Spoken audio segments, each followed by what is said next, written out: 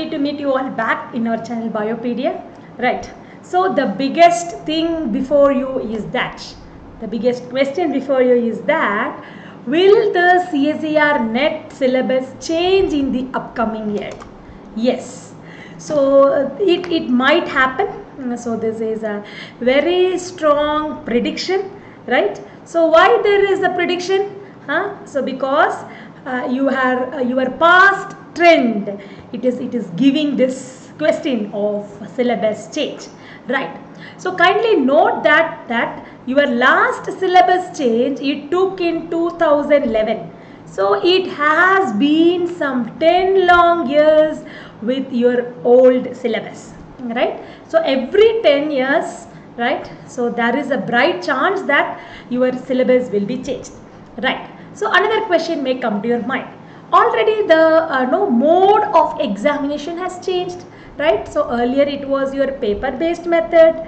Now you are taking up your exam in your computer based method, right? So why should again the syllabus is going to change? Keep yourself reminded 10 years back, it was a subjective mode of examination, right? So 10 years back it was changed to MCQ and then the syllabus was also changed, right? So why should you worry about this? So is it going to change immediately? Never immediate, right? So for sure note it down. Your December 20 will be your old syllabus, right? So don't worry, don't panic, right? So don't fear, don't panic. For sure your December 20 will be with your old syllabus, right?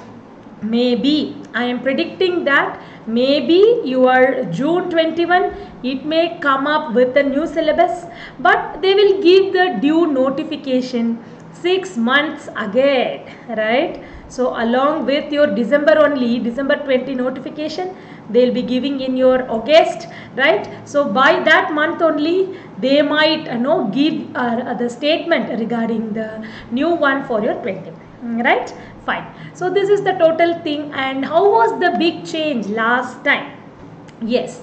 So last time whenever you are comparing, it was more spelled out, like if you look out your 2010 syllabus versus 2011, right? So 2010 we had paper 1 and paper 2. Alright, so this paper 1 was very precise with your biochemistry, molecular biology.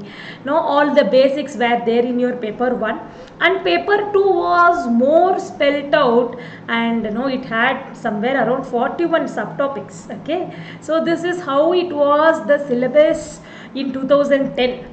Right, but from 2011 it was all integrated to one and all only one paper, and the same syllabus it was having your part B as well as part C, right? So you have all the 13 units.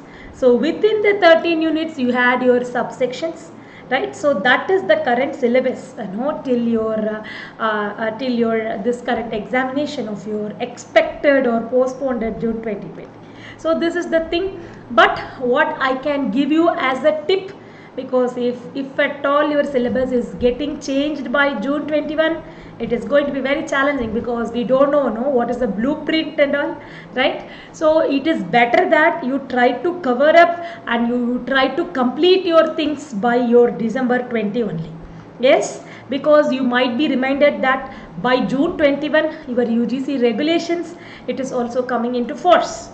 You definitely need a PhD or NET for appointment, right? So all those things are wrapping round. So June 21 is going to be a very, very important year, right? So before that, try to qualify yourself, try to do your best such that you can crack up your examination with cheer, right? So this is Saranya. I am always with you in your preparation. So at Unacademy we strive to give you the best courses, right? So currently Unacademy is offering you a very good package. So 1 year courses, it is going to charge you just 11,500. For this you will get access, that too an unlimited access to the videos, to the live sessions, right? And if at all you missed, you can hear the recorded videos. You will have the access to the test. You will have the access to the PDF material, class notes, e-books, right? So your unit test, week test, mock test.